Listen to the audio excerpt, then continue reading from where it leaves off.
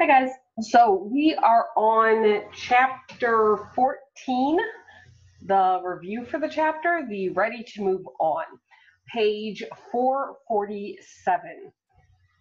And the first thing that we're doing is putting together our scatter plot for this one. So we have quarts at the bottom. Let me use my purple because that'll show up better. 0, 2, 4, and 6, and then going up 1, 2, and 3 for how much it costs. It wants us to graph our data. So number of quarts, 1. It's the line in between the 0 and the 2. Okay? So they only labeled every other number, but every single number is there. So we go to the 1, and then we go all the way up to the 2, and we put a dot there. Okay? Next one. It says 2 is $1.05. So 2, and then up to the $1.50. 3 is $1.25. So 3, and then halfway in between the 1 and the half. Okay, so right there. 4, $1.10. Goes about right there, so a little lower than where the 3 is. 5 is at 1. And 6 is at 95 cents, so just a little bit below 1. All right, do you see where those are at? Graph it that way. We always go the first number, so in this case, the number of quarts first, and then how much it costs going up. Number 2, describe the association you see between the number of quarts purchased and price per quart. Okay, so pause it on that if you need to finish the graph. I'm going on to the sheet of paper for answering the questions.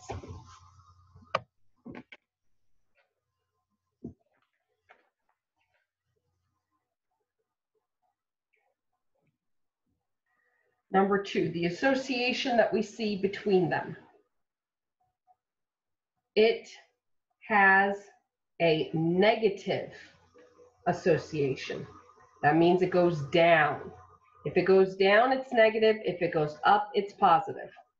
It has a negative association. Why? The more quarts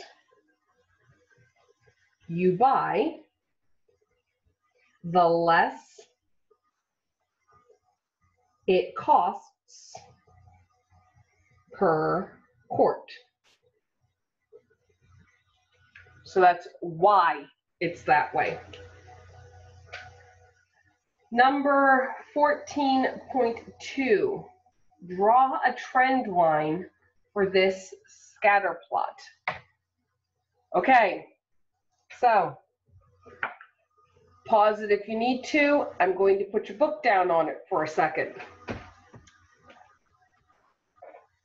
If we go into this that they have right there and we try to draw a line, I'm going to draw a line that looks about like that.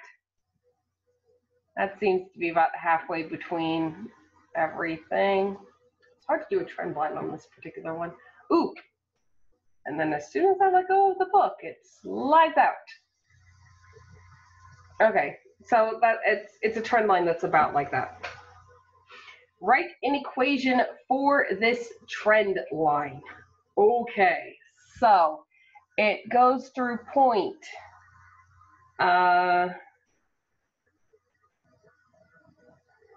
30, 40, okay, goes through point 0.035. So I got 2 points going on here. I got point 0.035. Let me write those on a different sheet of paper for the moment. And point, what's another point I got going on there? Looks like right there, I got one going through 20. Oh, I'm sorry. No, no, no, no, no, no, no, no, no, no, no. I'm not going through 0, 35. I'm going through 35, 0. Oh boy. 35, 0. Across first, then up and down. 35, 0. Oh, wow. Okay. Then I have one that looks like it's going through 20, comma, halfway between 5 and 10. 20, halfway between 5 and 10. That would be a 7.5. Okay. So I'm going to go back to my sheet of paper so we can actually write out the equation and have enough space for it and all that good stuff.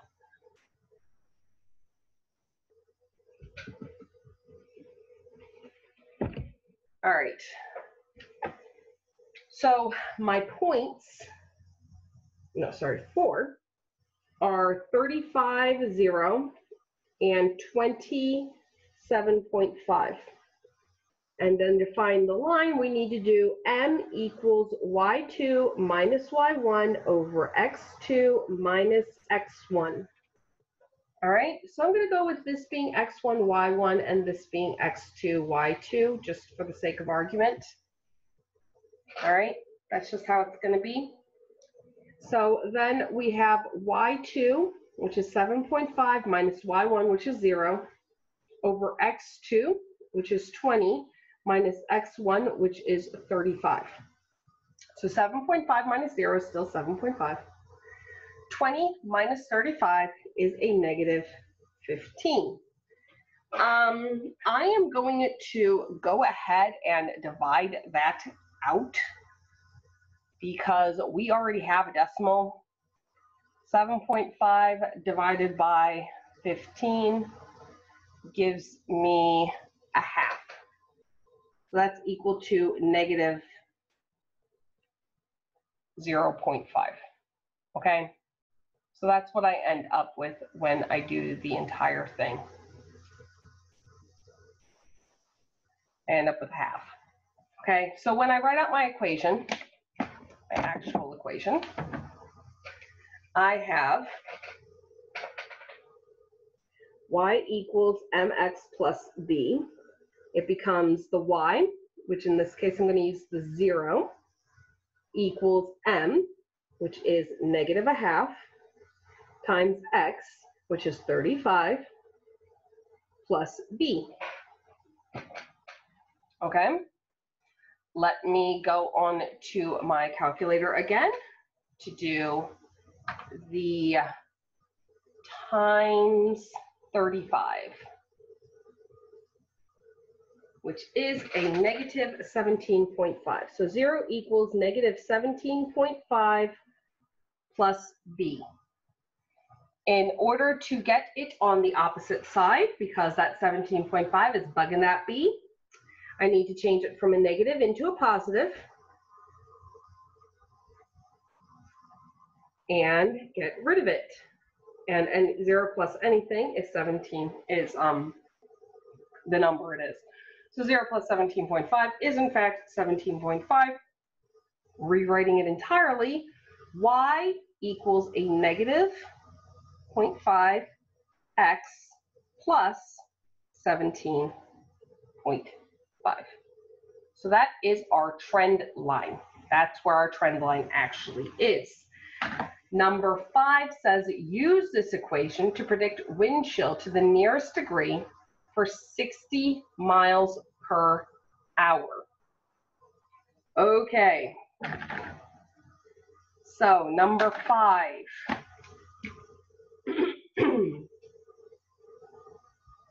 Wants us to take this equation. So actually, you know what? Let me write number 5 up here. Okay? Wind chill is the y.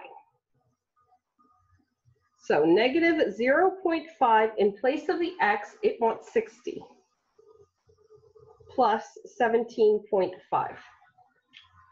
So let us see. 0.5 times 60 equals negative 30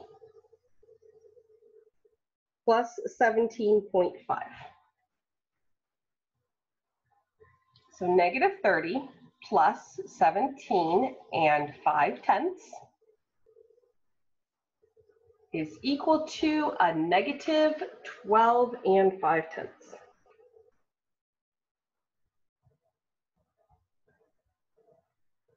All right, so that ends up being about how many degrees? We think it's going to be negative 12.5 degrees Fahrenheit at that point.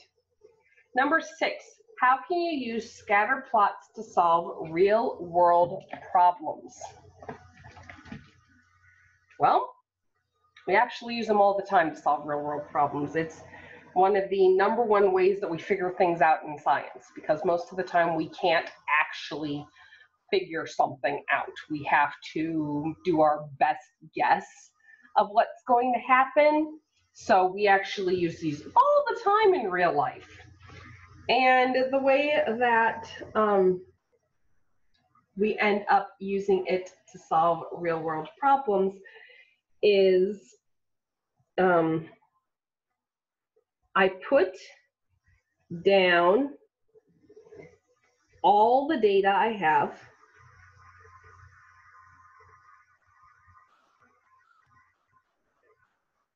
and try to see where it seems to be going.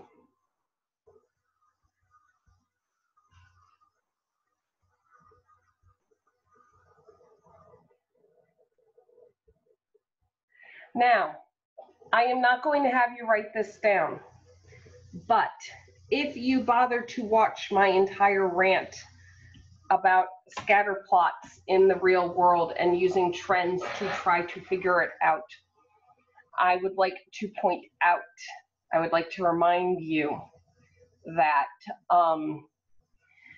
the further from the information you get, the further away you get. So talking about what's going to happen tomorrow based upon what happened the past month, you can probably figure out what's going to happen tomorrow. But trying to figure out what's going to happen 10 years from now based upon what you've seen in the past month, there's a very high chance that you're going to be wrong.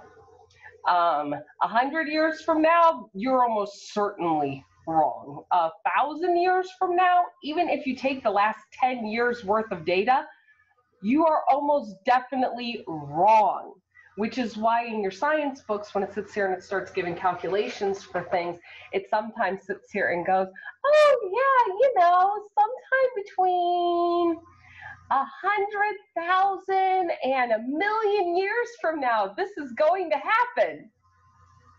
It's because they can't get any closer than that. They just don't have information close enough to that time to figure out any of it. Farmers' almanacs work by knowing what happened. Pause it if you need to. Farmers' almanacs work by knowing what happened the previous 20, 30 years and going, okay, so at about this time, this happened. Based on what I've seen, this is what it looks like it's going to be next year. And they're actually very accurate, but it's because they're using a massive amount of data to predict a relatively small time frame. The smaller the time frame is that you're trying to predict, the easier it is to predict it. So if I was trying to predict what temperature it was going to be at 5 o'clock tonight based upon data from the entire month or whatever, I could probably do that. And I'd probably be pretty correct. But if I was trying to predict what the temperature would be at 5 o'clock, 10 years from now, I might be a bit more off on that particular one. Just a second. As you saw, I need to get my battery pack. All right, sorry for rambling. Back to this. Page 448 now. We're on the other side. Consider the equation in each function. Is the function a linear function? Would it make a straight line? Yes or No. Okay, so let's look at these ones. Y equals 8 over x, b. Y equals x minus 5, c. Y equals negative 4x plus 1. Now, what they're trying to see is if you remember what the equation is, what the setup is for a linear function. Okay, they want to see if you remember this. So we're looking at, actually give me a second. So all that they're asking is it in this form? Y equals mx plus b. If it is not in this form, it is not a linear function. So for this one, I'm skipping a for the moment on purpose, okay? For this one, we have a y equals, our m is a invisible 1, okay? Not actually there, but we know it's there. X plus, or rather in this case, minus b. So this one, yes, this most certainly is a linear function. In this one, y equals m, which is a negative 4, x plus b, which is a 1. So it is. In this one, we have y equals, and then 8 divided by x. That is not in this form. So that is not a linear function. Number 2, the scatter plot shows the relationship between the sizes and costs of televisions at an appliance store. Write true or false for each statement. There is a cluster of data points near. Okay, so I'm going to go A, B, C. There is a cluster of data points near 55, 650. So let's see where 55, 650 is.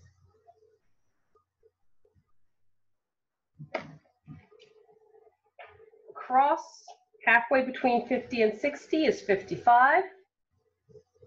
And then going up to where 650 is, about right there. Is that a cluster? Nope, that is not a cluster. So that is false. B, the point 50,000 appears to be an outlier. So let's go over to 50, all the way up to 1,000. Do you see how that is? Is there anything near it? Nope, nothing near it. So yes, it is. That is true. It is an outlier. Letter C. There is a positive correlation, positive association between size and price. Does it seem to be getting more expensive the larger that it is? Yes, it does. So that's true. Number 3, draw a trend line on the scatter plot. How well does your trend line fit the data? Okay, this one's kind of an annoying one to try to draw a trend line for. Because when I get my straight line out, let me get out my straight line. When I get my completely straight line out, come on.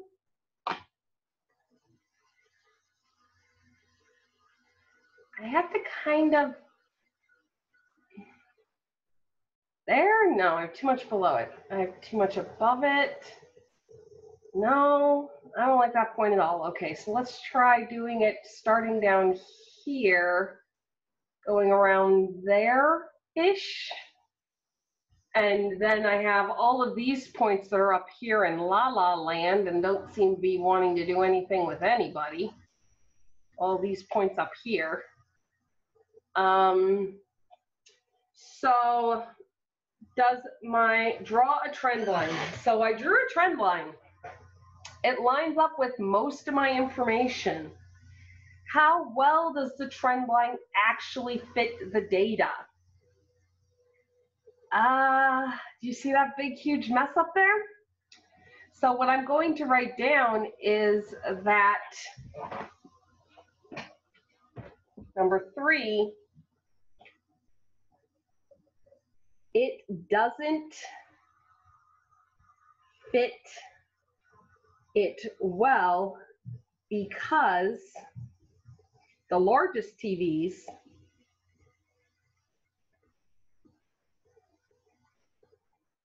suddenly get very expensive. That's what we're talking about. Yeah, size of TVs. It doesn't fit it well because the largest TVs suddenly get very expensive. Number 4, this scatter plot shows the relationship between the number of laps Claudia swims and the time needed to swim those laps. Write an equation of the trend line and explain what the slope of the trend line represents in this particular situation. So an equation of the trend line. Well, it looks like the first point that I'm going to use, so I have to find 2 points. So for number 4, I'm going to use point 0, 0, and I'm going to use point, something else that's an actual point. I'm serious. It looks like 2, 2 is a pretty, I know it's not actually 2, 2, but I'm estimating it's about there. And I think that's as close as we're going to get to an actual point. So m equals y2 minus y1 over x2 minus x1. This is going to be x1, y1. This is going to be x2, y2. So y2 is 2 minus 0. X2 is 2. X1 is 0. 2 over 2, which is equal to 1, which, as you can see, is not actually what it is. It's a little bit lower than that. If it was actually 1, it would be a straight line through every single point, and we would have as many points as we pleased. But it's close enough for us to be doing our thing, I think. So y, so we plug it into the y equals mx plus b format. Let's make it easy for ourselves. 0 for y, m is 1, x is 0, plus b. So 0 equals 1 times 0, which is 0, plus b, so b equals 0. We don't actually have a b. All right? So when I rewrite this, I get y equals x. That ends up being our equation, y equals x. And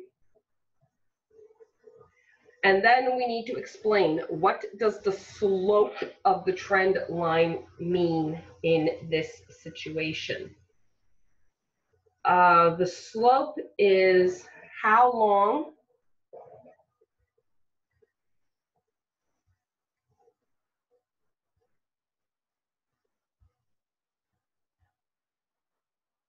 by number of laps.